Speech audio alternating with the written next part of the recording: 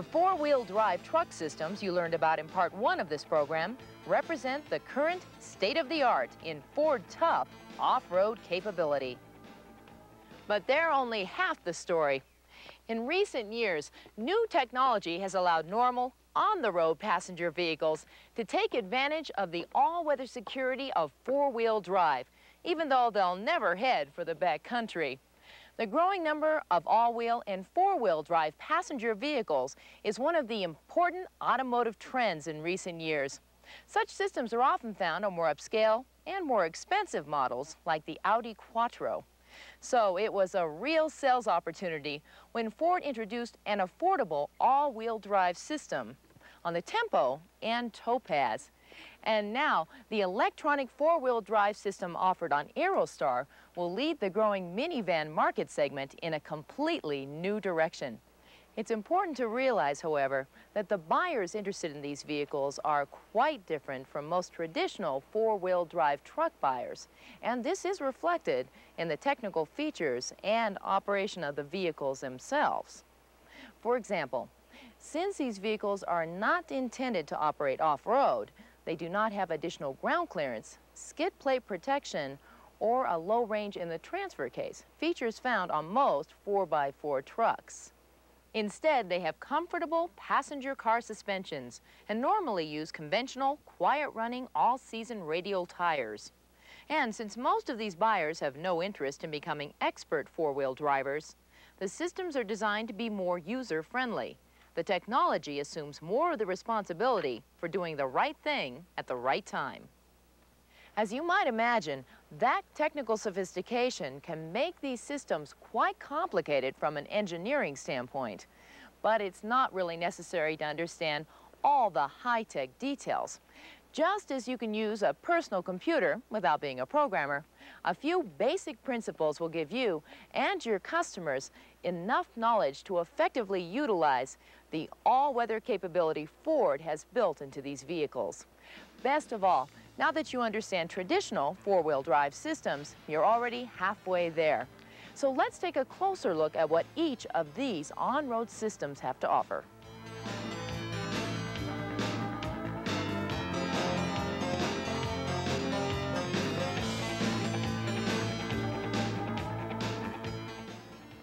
This is Ford's all-wheel drive Tempo. Functionally, it is identical to the all-wheel drive Topaz offered by Lincoln Mercury Division. In appearance, there is very little to distinguish this model from any other Tempo you might see on the road. But don't let appearances fool you. When the weather gets bad, this particular Tempo proves that it's no ordinary family sedan. Compared with a conventional front-wheel drive Tempo, the all-wheel drive model has several additional powertrain components. First, a transfer case is mounted underneath the regular automatic transaxle. When it's engaged, the transfer case takes power from the transaxle and sends it through a drive shaft to a rear limited slip differential. From there, it goes to the rear wheels through axle half shafts. However, this is not simply a part-time system flipped front to rear. There are some important differences between this system and that found on four-wheel drive trucks. First, while the system uses convenient push-button controls like touch drive, there are only two operational modes that the driver can select. It's either on or off. When the system selector is set to off, engine power bypasses the transfer case, going to the front wheels through the automatic transaxle in the normal manner. There is no need for a transfer case neutral position, and of course, neither does it have a low range because it's not an off-road system. Furthermore, the rear wheels have no hubs to disconnect them from their axles, so there is no need to get out of the car to lock or unlock them. However, since all-wheel drive lacks a center differential in the transfer case to accommodate differences in speed between front and rear wheels, it should not be driven on hard, dry pavement with the system on. At the least, this would cause increased tire wear and poor vehicle handling during cornering. At worst, it could seriously damage drive components as a result of torque windup. There are also three important corollaries to keep in mind. First, the vehicle should not be towed while in all-wheel drive. Second, don't mix tire sizes.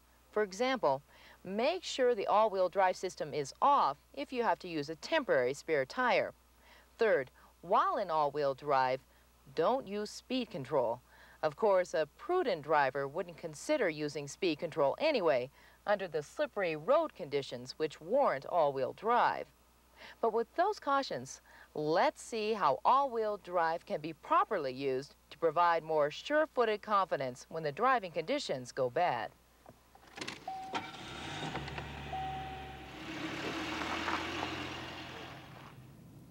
Actually, the theory is a lot harder than practice. Ordinarily, the all-wheel drive system is off under normal driving conditions, so we're traveling in front-wheel drive just like any other Tempo or Topaz. But particularly in the winter, the road conditions can change very suddenly, and snow-covered roads can be very difficult. When this happens, simply push the switch on the all-wheel drive control. Of course, you should always plan ahead and engage the all-wheel drive before you get bogged down. But if you do get stuck, to avoid gear clash, wait for the front wheels to stop spinning before engaging the system. Now the rear wheels will start driving. And because of the standard limited slip rear axle, the all-wheel drive system also compensates for rear wheel slippage. From the driver's standpoint, the difference in traction is so dramatic that it's important to remind yourself of three things. First, all-wheel drive will not improve braking performance in slippery conditions. Second, most other vehicles you encounter on the road will not have the same traction and maneuverability you do, so it's your responsibility to stay out of their way. Finally, you can still lose steering control on inherently slick surfaces like glare ice. So even if you feel in complete control during bad weather, slow down. When road conditions improve, you can return to front-wheel drive just as easily. Again, just turn off the system with the control switch. The system also turns off automatically whenever the engine is turned off. Incidentally, the all-wheel drive system does not affect trailer towing capability on Tempo or Topaz while the system is off. But when trailer towing, the system should only be used under road conditions where it would be needed anyway. Then, trailer towing speed should be kept below 40 miles per hour. As a reminder, here are some other important points to make whenever you deliver an all-wheel drive model. The system is not intended to be used off-road like a conventional 4x4, but rather is designed strictly for on-road use. The system also should not be used on dry pavement with different size tires while the speed control is on or while the vehicle is being towed.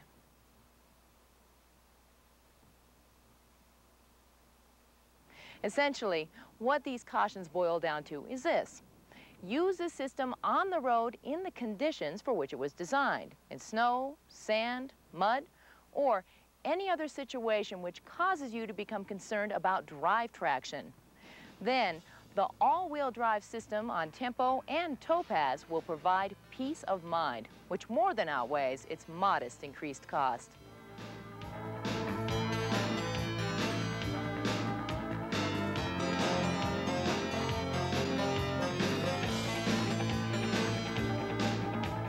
The Ford Aerostar has become a familiar sight in American neighborhoods. Because of its versatility as a people mover and cargo hauler, it has proven to be an ideal family wagon or small business van. And now it offers a new option which not only adds even more versatility, it actually makes Aerostar's drivetrain one of the most technically sophisticated for vehicles of its type on the road. I'm speaking about Aerostar's new electronic four-wheel drive system, which in several respects advances the state-of-the-art in four-wheel drive technology. Unlike most car or truck systems, it uses a dedicated microprocessor, a computer, to adjust the flow of engine power and torque to the wheels, providing optimized traction and fuel economy. Sound too good to be true? Well, here's how it all works. At first glance, Aerostar's electronic four-wheel drive system appears to be laid out just like a part-time system, with a transfer case taking power from the output of the transmission and sending it to front and rear wheels through separate drive shafts, differentials, and axles.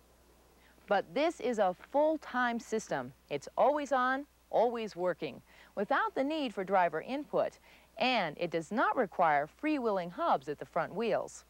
Experienced Ford salespeople may recall the old full-time four-wheel drive systems in trucks of the 70s. These systems went the way of the dinosaur because the technology available at the time limited fuel efficiency.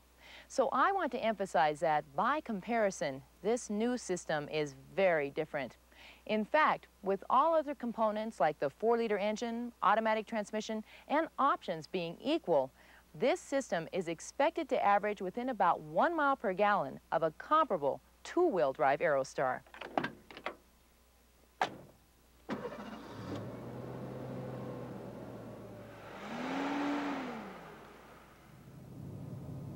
The key to both the convenience and efficiency of this system is its remarkable transfer case design. The transfer case incorporates a center differential to equalize normal speed differences between front and rear wheels, which occur, for example, when cornering. Unlike part-time four-wheel drive truck systems, this permits operation on dry pavement without scrubbing tires or causing torque windup. But the feature which really sets this transfer case design apart is its electromagnetic clutch assembly. Based on input from shaft speed sensors, the clutch operates under computer control to almost instantly lock up both front and rear drive shafts if any one of the wheels start to slip. Ordinarily, under normal road conditions, power and torque from the transmission enters the transfer case, where it is split apart by the planetary differential assembly. 2/3 of the torque continues to the rear wheels, while 1/3 goes to the front drive shaft through the chain drive. This torque split provides the advantage of front-pulling wheels without sacrificing Aerostar's rear-wheel drive trailer towing capability. In this instance, electronic four-wheel drive represents an uncompromised improvement over front-wheel drive minivans. In fact, although towing capacity is not increased, the driver's control of Aerostar's trailer towing capabilities is enhanced with the system under most road conditions. Because the front drive wheels actually help pull the vehicle through turns, this also contributes to better handling. Combined with the stiffer suspension, the reduction of body lean is immediately noticeable. You should point out to all prospects that an integral part of this system is a new 4-liter engine. It offers V6 smoothness and is projected to provide about 17% more power and 45% more torque than the standard 3-liter. For greater convenience, the 4-liter engine is combined with the new heavy-duty A4LD automatic overdrive transmission. So even if you never encounter severe weather driving conditions, Aerostar's electronic four-wheel drive system could still provide some important advantages in trailer towing, performance, and handling. On the other hand, when conditions do get bad, in rain or worse, this system really takes command.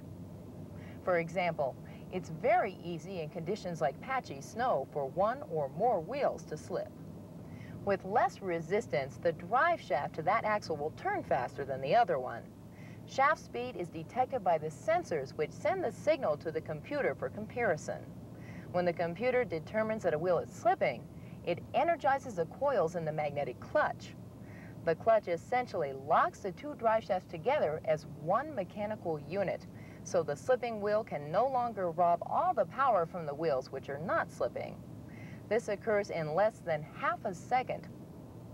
When it releases, the computer checks to see if the slipping condition still exists. If it does, or if some other wheel starts to spin, the clutch locks back up again.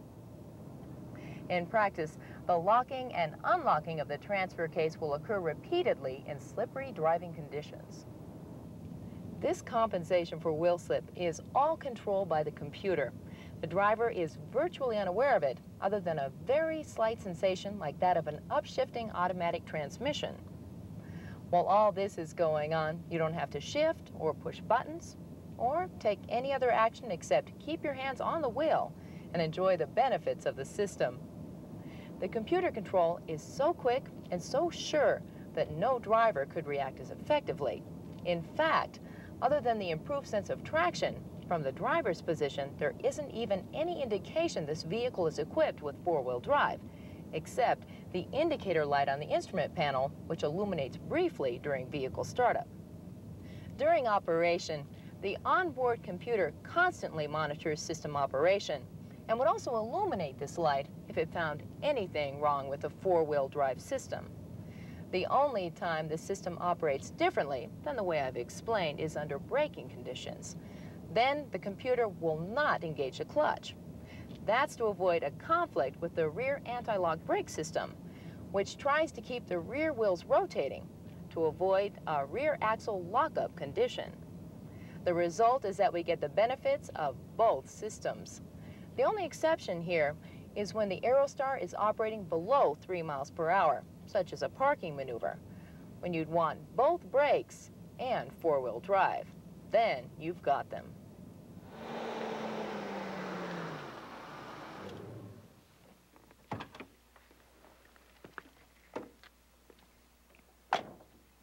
Despite the fact that the electronic four-wheel drive system provides the best possible traction under virtually all road surfaces and driving conditions, it was designed to interfere as little as possible with the passenger and cargo handling capabilities of the vehicle. For example, ride height is only about ½ an inch taller than the two-wheel drive Aerostar, which means it's still garageable and has nearly the same step-in height. But the system is designed for on-road use, so in any demonstration drive, you should point out that this vehicle is not intended for use off-road. But other aspects of the demo drive are greatly simplified. Since the system requires no special action on the part of the driver, there is nothing the customer has to do to enjoy the benefits of the system. That means the prospect can concentrate on the feedback from the vehicle as he or she encounters adverse conditions. Delivery is also simplified, but here are some points you should be sure to cover about electronic four-wheel drive. Again, make sure new owners understand that the system is designed for on-road use and is not an off-road system. By the same token, customers should be cautioned not to become overconfident about road conditions due to the increased traction. And make sure new owners read the owner guide because there are some additional maintenance requirements. Other than that, you can be certain that buyers will quickly recognize the advantages this sophisticated technology offers. It's available on both regular and extended length vans and wagons, and it's a marketing opportunity that, for the time being, belongs exclusively to Ford. Aerostar's new electronic four-wheel drive system joins all-wheel drive, part-time four-wheel drive, and touch drive to give your customers yet another foul-weather friend from Ford. We urge you to become a four-wheel drive expert and take advantage of these versatile products in a still growing market segment.